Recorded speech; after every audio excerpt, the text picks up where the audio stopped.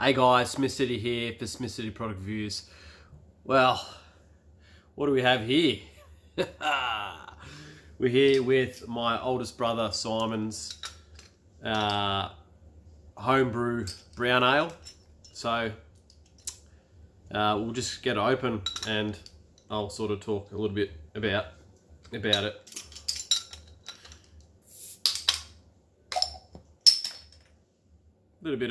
Little bit of smoke on that as it opened. Ooh, smells good.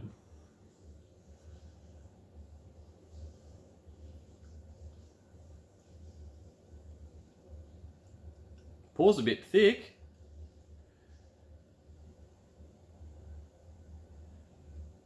Heavily carbonated.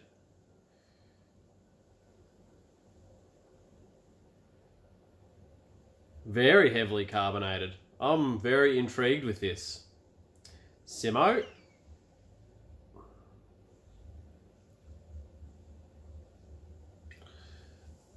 So, as you can see there, which I think is just more so the sort of heavy look of carbonation would also be to do with the fact that I've just washed this glass, so a little bit of water inside has probably created it to look extremely more carbonated than what it probably is, but it still is pretty heavily carbonated. So, 2-finger head. It looks quite foamy, but the big bubbles, so that'll go away pretty quickly. I'll have a sniff for you guys. Biscuity, bready, malty. I think I'm gonna like this straight off from the smell. I think I'm gonna like this. So he used a Cooper's kit. I'm fairly sure. He used a Cooper's kit, and there's a little bit of a backstory with this particular batch. Is that he had a coffee pod malfunction in his coffee pod machine, and it like punctured it, but it couldn't be reused. So he chucked that in there, and it was obviously only one, so I don't think it's going to make that much of a it's not going to create that much of a flavor profile with this brew, but still not bad for having a bit of a dip with experimenting there, Simon. So it smells fantastic. He didn't check this one, but he thinks it should be around 5%. So get into my pelican-like mouth.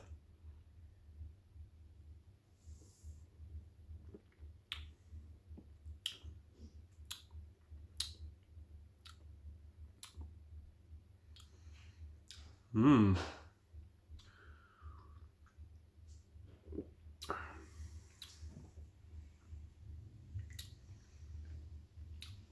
Some layers there.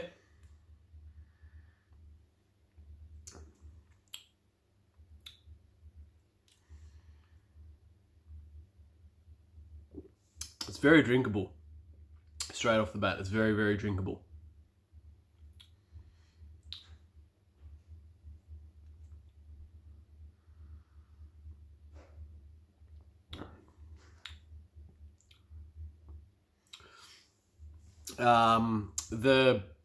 Excuse me. I'm gonna have to go further into this. It's a very interesting constructed beer.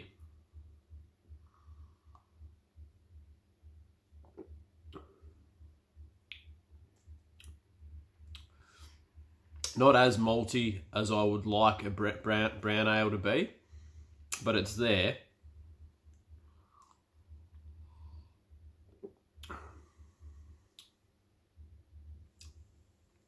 It is your sort of biscuity, bready notes. Then on the back end,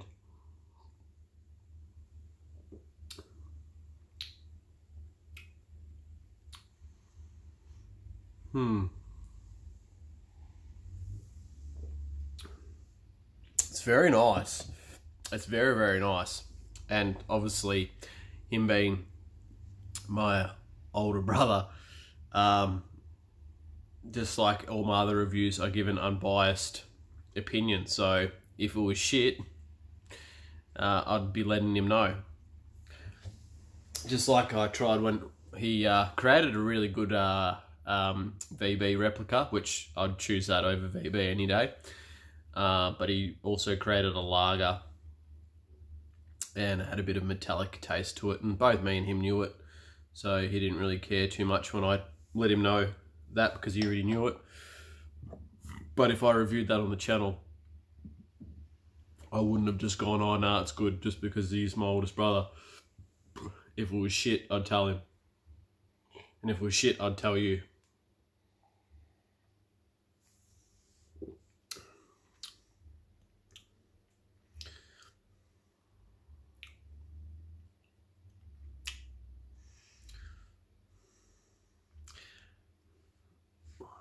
I don't think it's made that much of a difference, but I reckon that coffee pot on the back end, it's just creating something.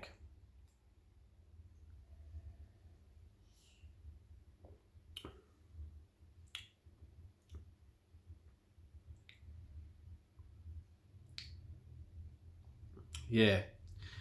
Definitely on the back end, I think that coffee pod that he obviously broke open and put it into the brew, I reckon that has created some sort of coffee element to the back palate. It's very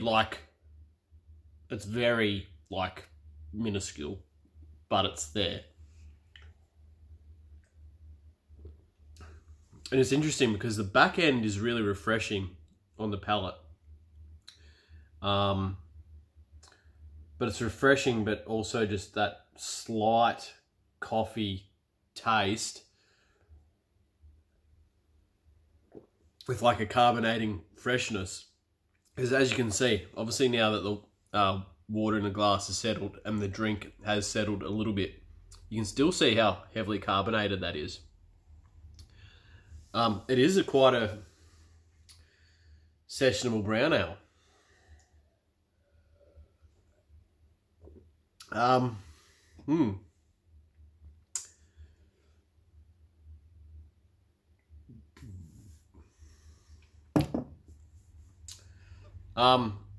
As I go further into this review, I just want to say massive thanks and re-shout out to Gavin Wostow.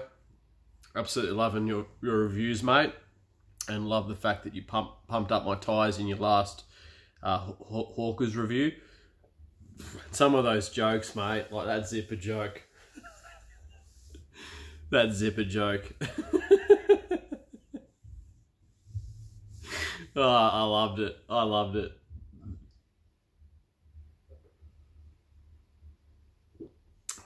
I may as well tell it. May as well tell it. So what has 26 teeth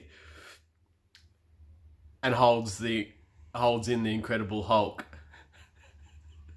My zipper. I love it. I absolutely love it. So love your work, Wostow. And I love that you've been watching my videos, commented on a few, and loving the fact that I'm doing the same with yours. So fantastic, and you never know, mate. If my brother brews some more, maybe I'll be a sponsored Wostow video. You never know.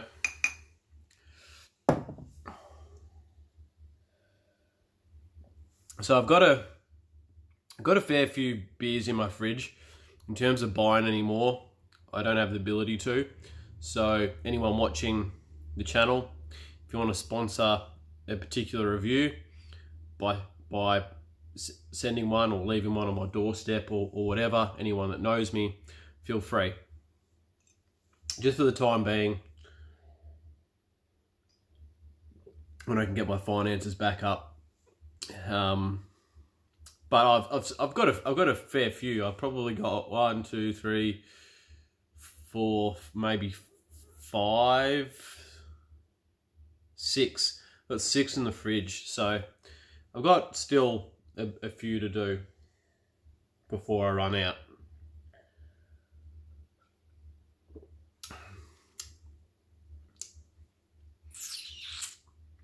Because this is a big bottle, it's a long neck. Feeling quite gassy. Obviously I had dinner not that long ago. So I'm going to try to remove myself away from how I'm feeling internally. At the moment, I think it's not anything to do with the beer.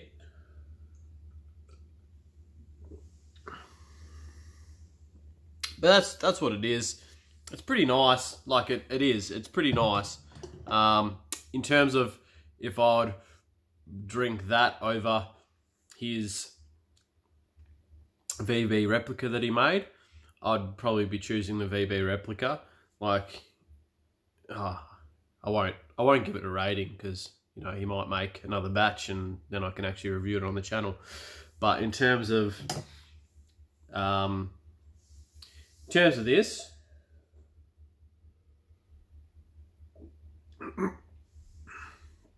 that have sediment in it.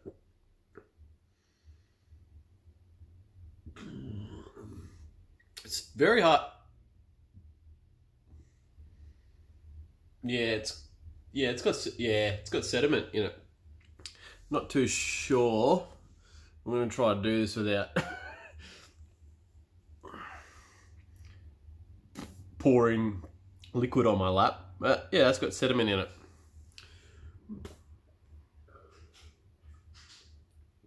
So drinkability is pretty good. I think if he continued to work on that particular recipe and he played around with it a bit more, he could bump that up. He could bump that up in the rating category. And probably, so yeah, drinkability is pretty good. It is quite a refreshing, easy drinking brown ale. The aroma of it got me excited. It really did. It really did. Probably going to give it a 7.5. It is a pretty good go at a brown ale, and obviously I think that's probably the first lot of brown ales he's ever done. So on your first ever brew, or like the second or third time you've done it, I think it actually is the first time you've done it. I don't want to lie, but I think it is. To be able to push out a beer that's 7.5 against some other breweries that I've drank, other beers that I've drank from other breweries that have been working on their craft and they spend all their time on creating a drink, is an absolute fantastic job. So Simon, absolutely amazing stuff. Happy that I got to review this on this channel.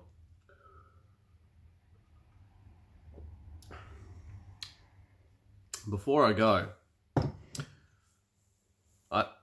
I feel most brown ales are quite heavily suited towards colder nights.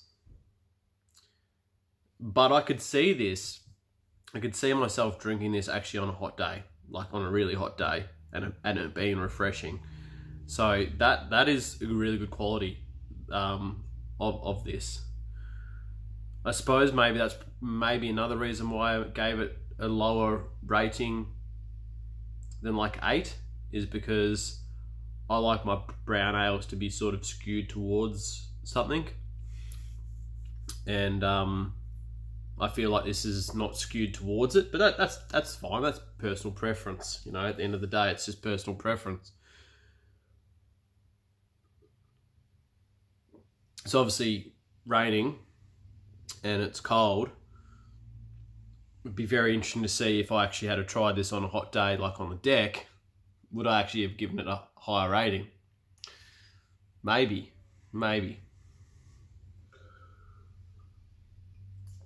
Anyway, I'm going to leave it there and finish the rest of this off camera.